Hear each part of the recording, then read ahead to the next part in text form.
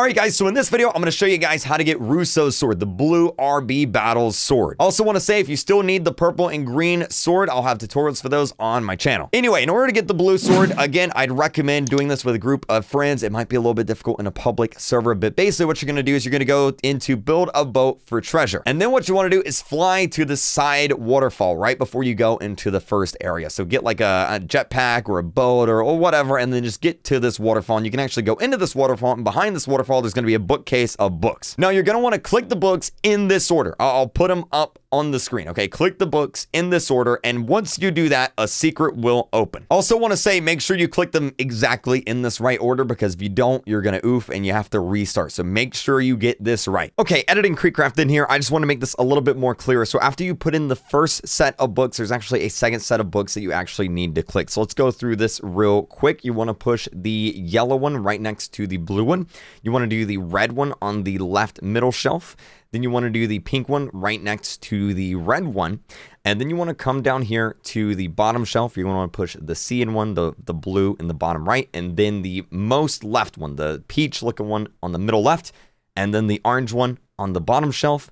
And then after that, the green one right next to the orange one, then the black one on the right.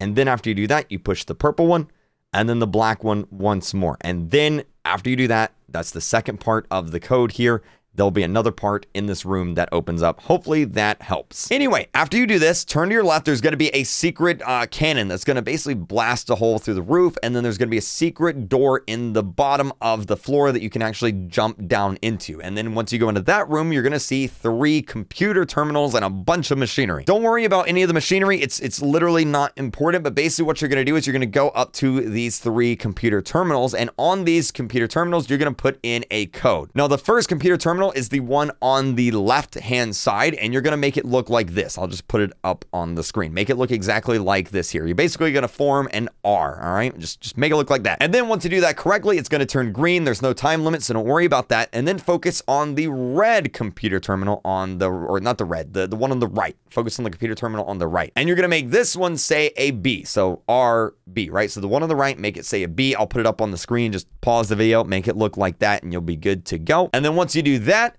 one will turn green, and then you can focus on the one in the middle. Now, make the one in the middle look like this. I'm just going to put it up on the screen because it's kind of hard to describe, so just make it look exactly like this here. Again, you can just pause the video if you need to. And then once you do that, all 3 of them should be green, all right? And now that they're green, what you're going to do is you're going to go down these steps, all right, and you're going to go down, and there should be a portal. There'll be a little lever there. You have to pull the lever, and then once you pull the lever, the portal will open. Now, warning, once you go into the portal, there's going to be a boss fight. It's a really long boss fight, and if you oof, well, you may have to restart, all right? So be very, very careful on oofing. Now, this boss fight is actually relatively easy. Basically, all you have to do is dodge a bunch of stuff. There's going to be lasers that come and shoot. You're going to want to dodge those. There's going to be, you know, like a ball that gets shot at you. You're going to want to dodge that. The platforms are going to go down, and you have to jump from platform to platform. It's basically like a giant obby. Every now and then, this computer is going to basically, you know, put his hand and smack his hand down. You're going to want to avoid that. Basically, just avoid everything. It's a pretty self-explanatory boss fight, really. Just try to avoid everything the best you can. Unfortunately, there's really nothing I can say to make the boss fight easier. Just avoid stuff that gets thrown at you, basically. But anyway, at the end of the boss fight, the boss is going to try and squish you with his hand. There's going to be a button that says self-destruct on it. You're going to want to make the boss hit that button. So stand on that button. His hands are going to come over. He's going to smack the button. And then once he does that, he's going to self-destruct. And then once the boss self-destructs, you will have the key. It'll spawn in right there. You're going to be able to go and get it. And that's